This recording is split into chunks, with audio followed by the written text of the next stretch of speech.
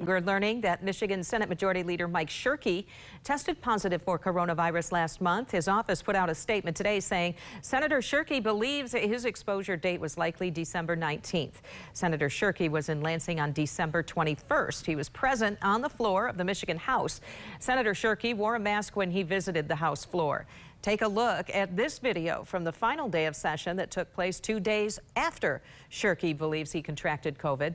Despite the statement from his office claiming he wore a mask while on the floor, you can see he actually removes it to listen to former House Speaker Lee Chatfield's farewell speech.